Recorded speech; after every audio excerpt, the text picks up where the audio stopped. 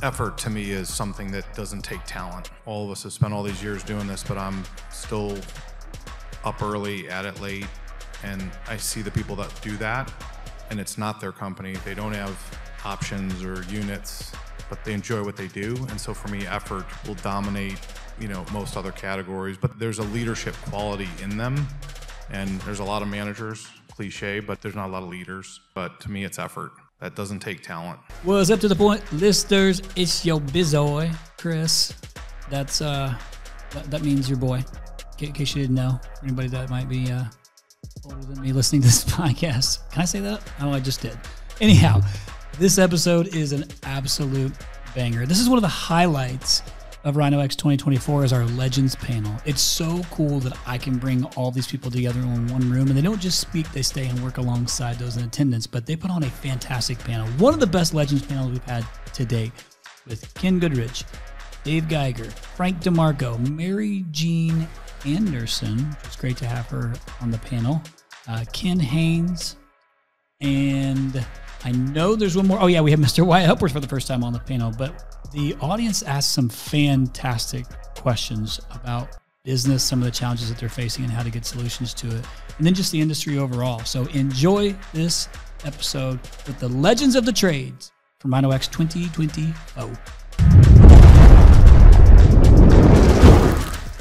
I started the business 30 years ago, and for 15 years we were just a mom and pop shop with my wife and I, bouncing around between zero, well, not zero, started at zero, but bounced around 2 million and under, and her doing the books. And then about 15 years ago, we went from 1.5 million and just grew over 15 years to 125 at Utah organically. And then we retired my wife about 3.5 years ago, and so did we ever think we weren't going to make it? Yeah, all the time. But we kept going to events like this and kept going to other companies, companies that were bigger than us, like companies out in Denver. We're out of Utah, so we would drive from Utah to Denver and see Plumline. I know Plumline's with the Wrench Group now, but they were 6 million back then. They were bigger than us, and we would spend a few days with them and go on ride-alongs, and they would share things with us, and we would be intimidated a little bit, and then we'd come back and implement and become better and better and better. And so doing the right thing and improving day by day grows a pretty awesome business for all of us. I think it's a great question, and if you would have asked me 10 years ago, do you ever think you'd be the CEO of a business that's approaching $2 billion a year in revenue? I would say no. Yeah, not my wildest dreams, nor would I be qualified to do it. I'm an HVAC guy by trade. As a technician, that's how I come up. No college degree. But I think for me, what really, and again, I go back to our group. We've got such incredible operators, people that are a lot smarter than me. And I learned a long time ago, and it's come up a couple times today. And that is, find great people. Find great people. I've never been afraid to hire someone who's smarter than me. In fact, I'm attracted to that. You can't pretend to know it all. You got to surround yourself with great people. You got to be open to be challenged. And if you do that, you get better and you're more successful in the end. And so for me, that's helped a lot. And just fortunate that and the way we operate, it's very collaborative, right? It's a collaborative group. They work together. We share a lot. We don't always agree, right? You're never going to always agree, and that's good. And so conversations can be spirited, but at the end of the day, we're all on the same team, and we march together, right, when you walk out of the room. And that's been a big benefit for Wrench. And again, it just comes down to just partnering with the right folks, and that's what we focused on. I agree with that, for sure. What I would add to that is, when I ran a $2 million company, I had no idea how I could run a $5 million. And when I was at $5 million, 10 seemed like crazy. And as it went on and on, I realized that all of us have more potential within ourselves than we believe. And if you just believe in yourself and surround yourself with great people, everything kind of works out. And I don't know how that I got that, but through seeing other people do it, I figured if they could do it, I could do it. And I just every day went to work trying to say, how can I make this better? How could I help somebody in the business? How could I help a customer? How could we grow as a team every single day? And things just happen. So I believe that we all have way more potential within us than we understand. Great, thanks, panel. Hey, Mike. Oh, you gonna ask the question, or is Mike gonna ask it? All right, you're in. You're up. So our businesses are pretty dependent on financing, right? There's a lot of big jobs that we got to get financed, right? HVAC companies depend on financing, and you would just see this market with financing, the rates changing consistently, dealer fees changing, tightening financing in general. So, like, how do you guys see this playing out with the Green Skies, service, any of the finance companies, I guess, right? I feel like every other week we're changing around, we're doing different packages, there's new stuff. It's like never-ending kind of game happening right now, and wonder what your perspective is on overall financing in general and the impact it's going to have throughout the rest of this year, if it's going to get tighter, it's going to get harder, and if dealer fees are going to keep climbing. Yes. I mean, I think we've all had to play this game. All of us have probably cut deals where, the rate was going to be affected and it was going to cost you more. Now you have to change those packages. But, the reality is, I don't know that actually, we use Green Sky Service Finance, Goodrich, but I don't think the owner of Green Sky wants to own Green Sky, so they're just going to run the rate. So let's just start there. That's okay. It's complex. I mean, you're exactly right. We're financing a ton. I'm sure all these companies are doing a ton of financing. I hope that the rate game is over. I think we all do. So at least that'll quiet it a bit. But then it's tightening on who they're going to lend and credit score and who they're willing to take. So I think we're farther, we're further down the road than we've been with all the stuff, Aaron. With the rates, hopefully. But it is tricky. It's tricky. I mean, we're in a monthly and quarterly, and we're watching our dollars on that spend like a hawk, because they can get out of control really quick. But I agree with Ken. Yes, I mean, it's just it's a pain. I don't see it being any less of a pain, and nobody has a good solution. But the lending is continuing to tighten. We're seeing the percentage drop on approvals, et cetera. Nothing new that we're seeing, unfortunately. I never understood why we pay dealer fees and car dealers get paid to originate fees. We should have asked Nick Staben that, I guess, but it always rubbed me the wrong way. We originate a lot of loans and do a lot of marketing to get those loans. I feel like we should get paid, not pay, but it hasn't worked so far. I think one piece of advice I would give is when you pick a offering, limit your offerings to 3 or 4. Don't let the comfort consultants have a whole wide variety of plans, because it's too hard to manage and costs get out of hand. And when you are offering 0%, it's probably more important now than ever. Make sure that the comfort consultant is paying part of that fee, so it's not randomly giving it to everybody that can stroke a check. I think financing is something we have to continue to do, right? And so we just did the same thing. We we always had 3, but we changed up our programs and retrained our people to Green Sky lower interest loans that were lower interest to us. So yeah, I would say, you've got to do it. It is what it is. It's not going anywhere. Hopefully down, closer to the election.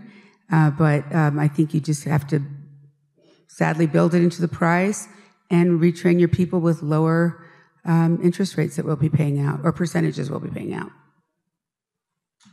I think they covered it. Great job. All right. Hey, Ken, you asked the question to Wait, let me say something to your partner here real quick. Sorry. So just back in the Great Recession, 8 through 10, 11, we were dealing with approval rates in the high 60s, 67, 60. We were making it work, But you got to understand how that affects the closing rate. You got to understand that number, how it affects your closing rate, and how the whole machine works, right? So you're going to have to do more jobs, or lean out, do more jobs, create other packages that are less expensive for the customer, rebuild the air conditioner instead of installing a new one, things like that. But you know, pay attention to that number, because that's the thing you gotta keep your eye on, right? The approval rate. If you spoke, the other Ken's got to go.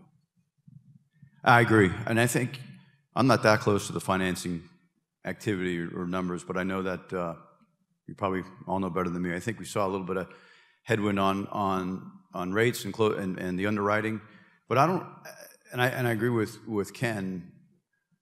As I look back on 2023 and some of the, you know, leading indicators that would tell you there's some challenges, it would be your close rates, and we didn't see across the portfolio in aggregate really a big drop in close rates, so that's good. And the other one is average order. So average order is either up some or flat, and close rates also where they need to be would tell you that people, while finance rate costs have gone up, people are still finding ways to pay for it, right? Whether it's going on their credit card, or they're paying cash, or writing a check, whatever the case may be.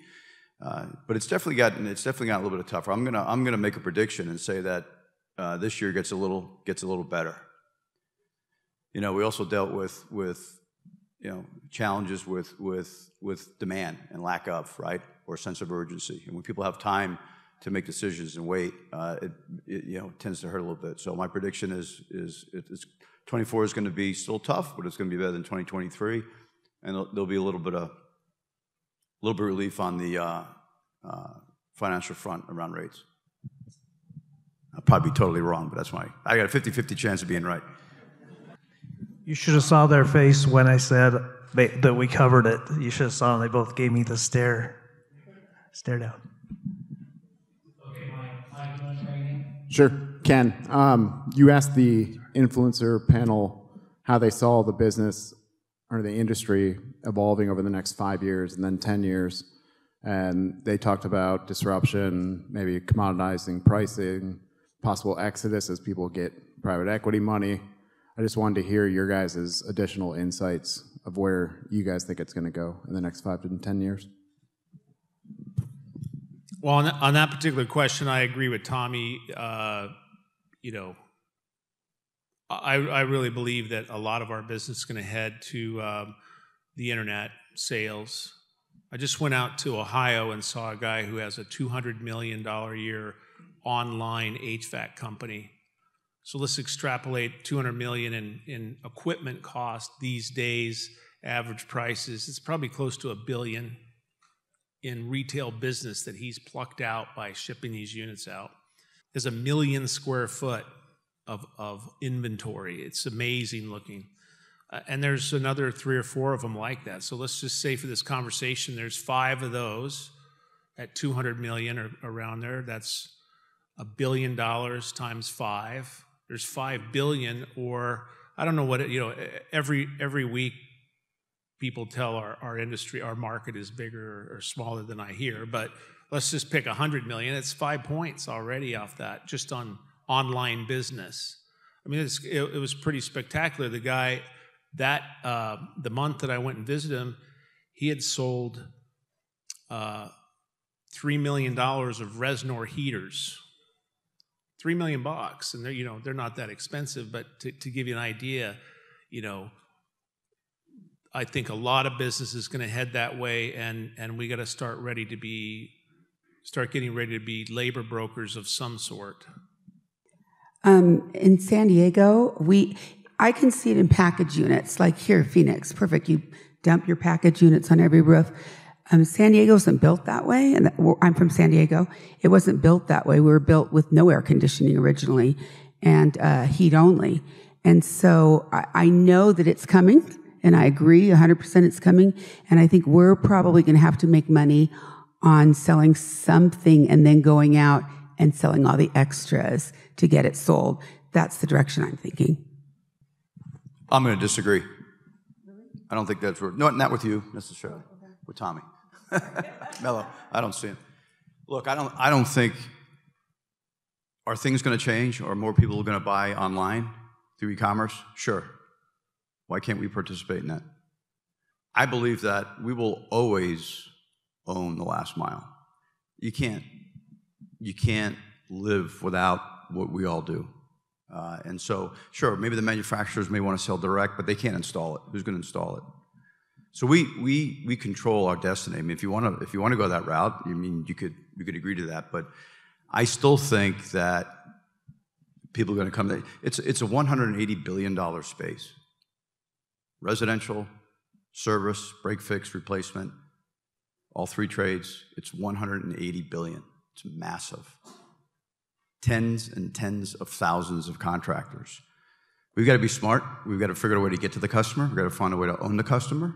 Things are going to change, but I don't think we all get squeezed out and it's commoditized. I just don't think that's where it's going.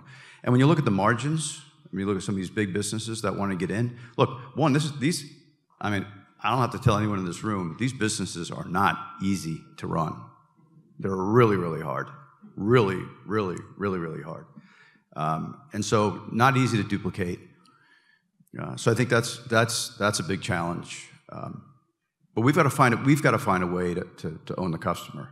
And e-commerce is a big piece. I agree with e-commerce. I think that's where it's going. I think it's more of, I struggle with, are people going to write or, give you a credit card and say, here, let me go through everything and here's a credit card bill, $15,000. I think it's more of a lead tool than it is people transacting online.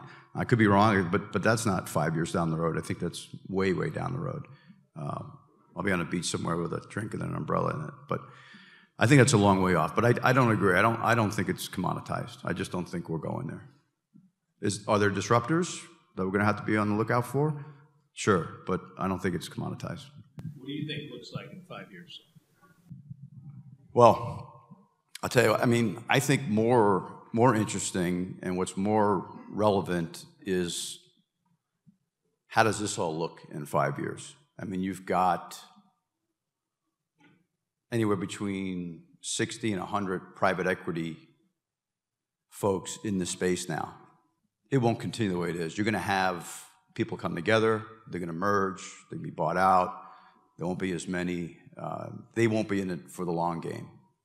And I think the pace in which new come in will slow down. So I think you'll see a transformation. Some will fail. I heard somebody say it. I mean, look, models are different. Some models may be better than others, whatever that is. Right answer is there, TBD.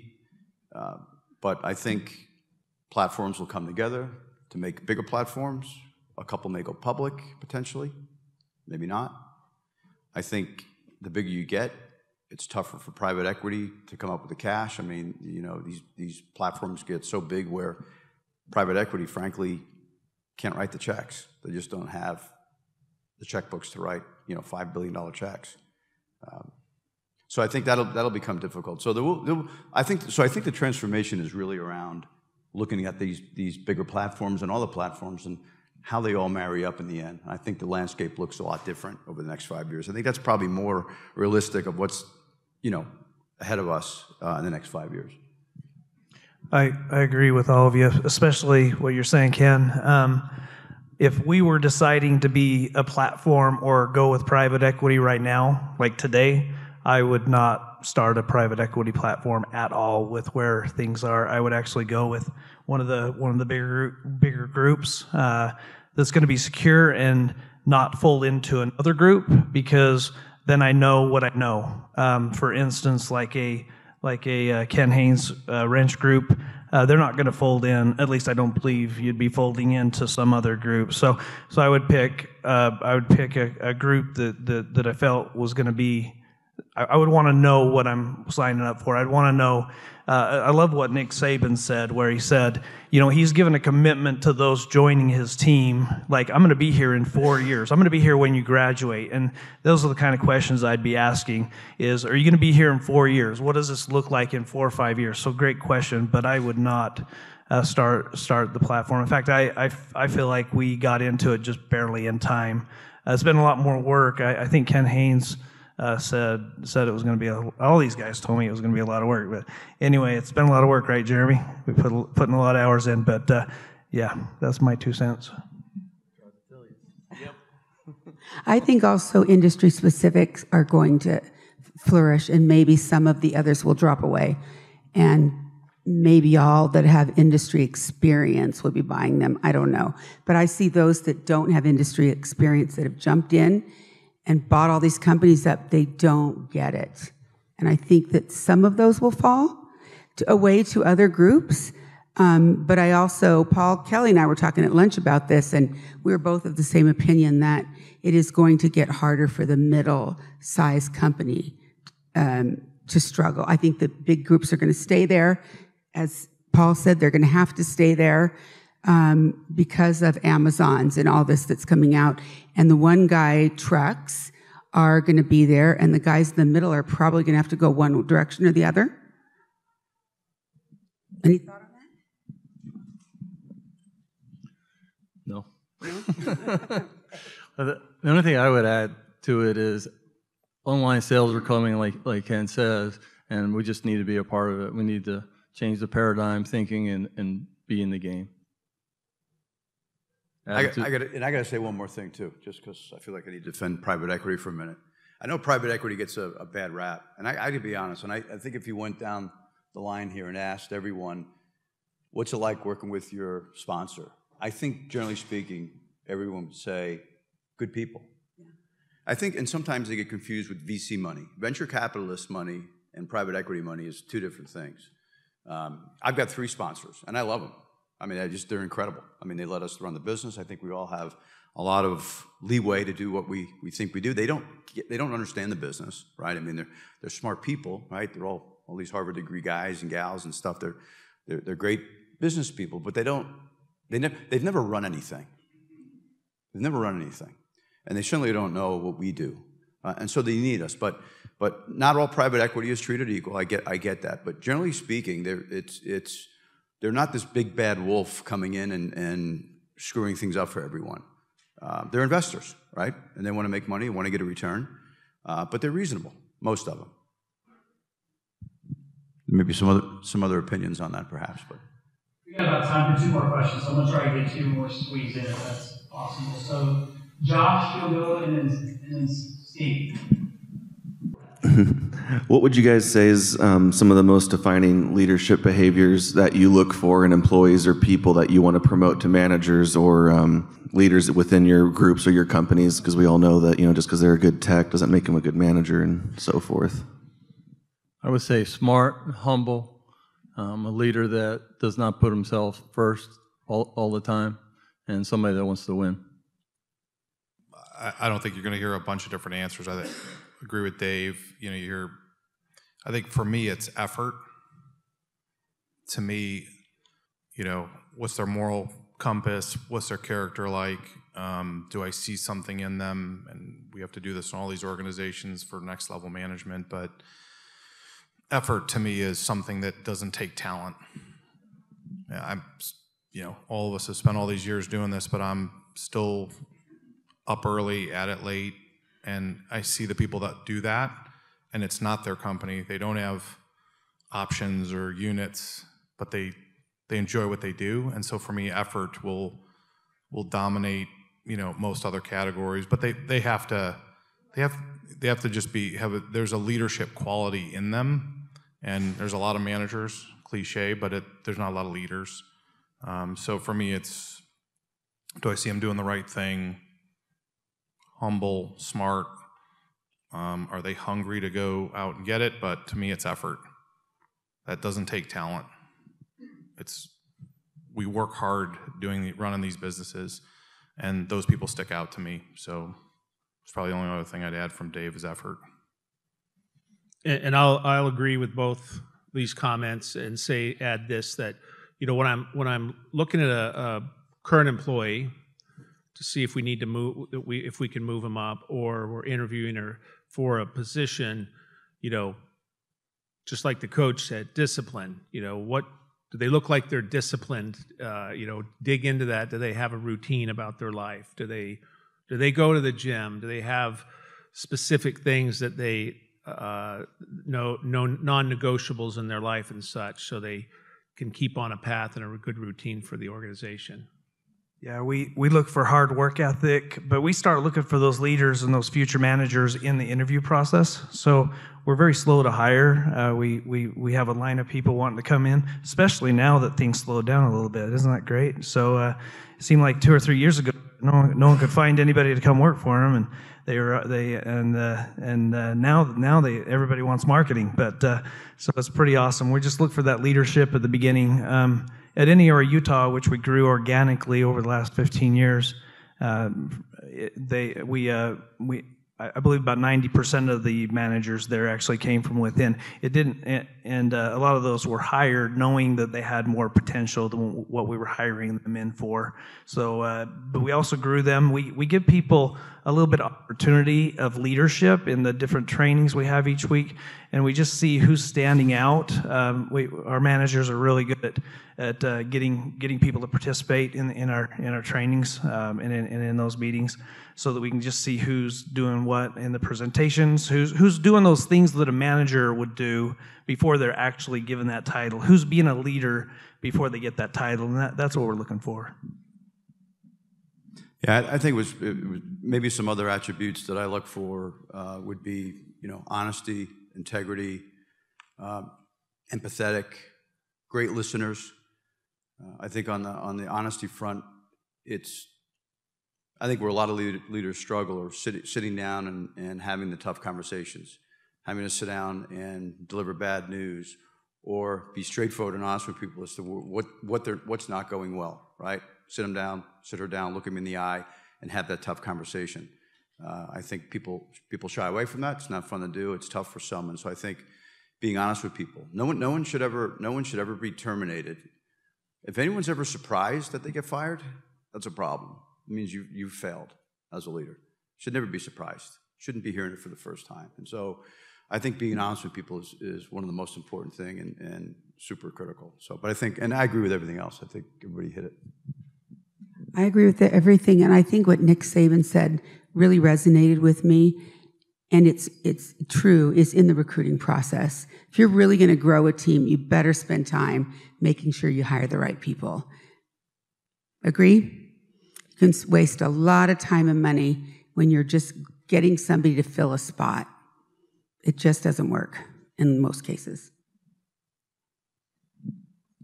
Okay, well, I guess I have the last question. First of all, on behalf of Matt Janes and myself from K-Post and Brad Belden from Belden Roofing, we are hugely appreciative for being here with you guys today and seeing this side of the industry and the services side of the industry, since we're in the roofing side of the industry. We are in the probably first or second inning of the PE world compared to you guys being in the 6th, 7th, 8th inning of it. From what I heard today, it looked like it was a little bit more the 8th inning. But just tremendous amount of gratitude for the invite. Thank you so much, Chris, and your team. My question is around the feds. The feds have been sending a lot of mixed signals about interest rates. We've seen a lot of things happening with the economy, coming back from COVID, supply chain, et cetera.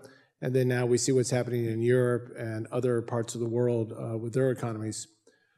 Do you guys think, and ladies, think that it matters who the president is, and will the economy change in November if there's a change of presidency? Okay, I know there's a political side to this, but just from a business side of it. First of all, I hope we go into extra innings.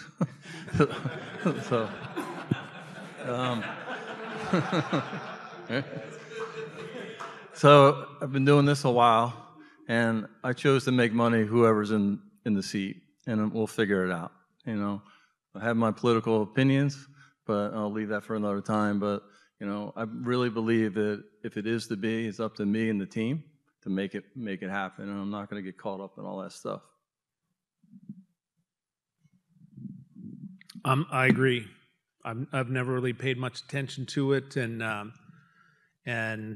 I never let it affect me, and I just kept pulling right through what I needed to do to make the business. And most of this comes from my younger years.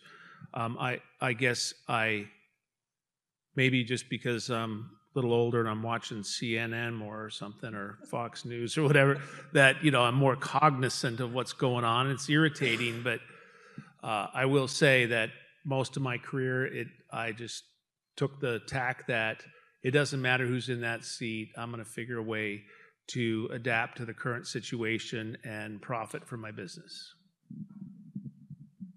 I would agree. I don't think maybe, in the short term, political years sometimes have an impact on the business.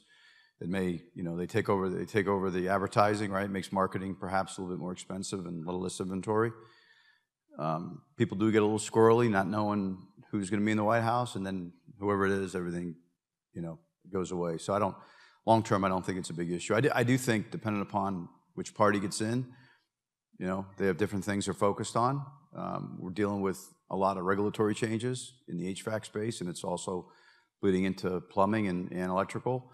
Certainly that impacts us, maybe in a good way as well, right? I mean, we've got the phase out of 410A that's coming, and that's driving prices up this year as a result. So there are some consequences for the policymakers and policies they enforce, and so. But generally speaking, I don't think we get too concerned about it. It is what it is. You got to deal with it and march on. Okay, that's that. Well done. All right, let's give a big round of applause.